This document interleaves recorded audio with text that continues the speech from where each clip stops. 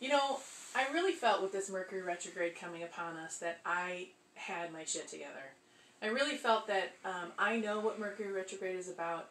I know how to manage it and manipulate it, and neutralize it. I've got all the tools in front of me, and still today, this morning, I woke up not okay.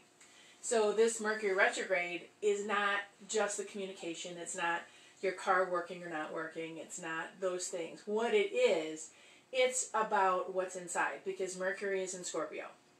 And so what is happening is the retrograde is you have to deal with all of the stuff that you've put aside, stuffed, blocked, decided, I'm not going to deal with it right now. And this Mercury retrograde is all about bringing all that stuff up and saying, girl, you got to get with it and figure it out.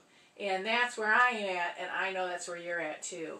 What I'm seeing is a lot of challenges coming up for people. I see financial issues come up for people. I've seen relationship issues come up for people, housing issues.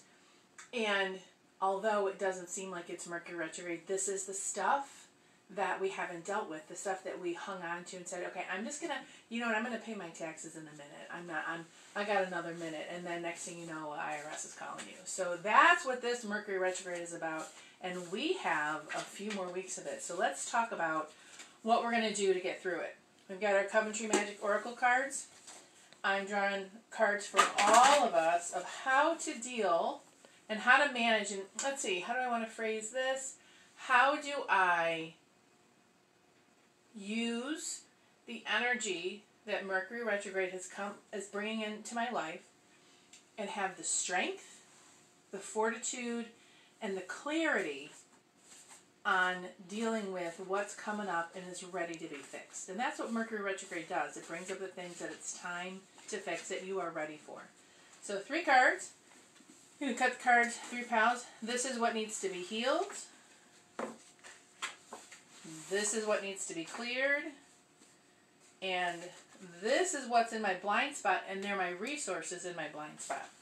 That I'm too busy fussing about what's going wrong to say, okay, this thing's going right. So this is what's healed, cleared, and blind spot.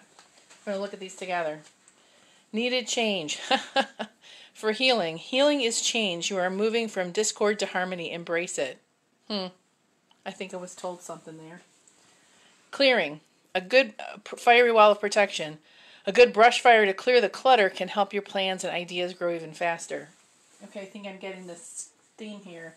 And here's what's in my blind spot. Oh, hilarious. Because we're dealing with healing what's coming up. Rejuvenate yourself from the cellular level on up. Recreate yourself as a picture of health. Okay, I think I get it. Needed change. Fiery wall of protection and prosperity. Here's the thing is you have all the tools already. That's what this is saying. You already have everything you need. And to get there, to see them, to be able to use them, is you got to embrace the fact that you're going to have to change something big. This Mercury retrograde is about changing those big things that are bothering you. Big change. But the fiery wall of protection, what that's saying is that it's time to clear out the things that are keeping you stuck. And that's what this Mercury retrograde is doing. So this is also saying you're going to create a protective barrier around you during this change so you can change without everything falling apart. And then again, this one is all about you have all of your resources already. Now how I would use these 3 is I would start with the needed change candle and just this one in the center, and I would write down all the things that are bothering me, put them under the candle, and spend some time listening to that inner voice, listening to my guides to tell me what's ready to change. What's the most important thing? Just deal with one thing right now.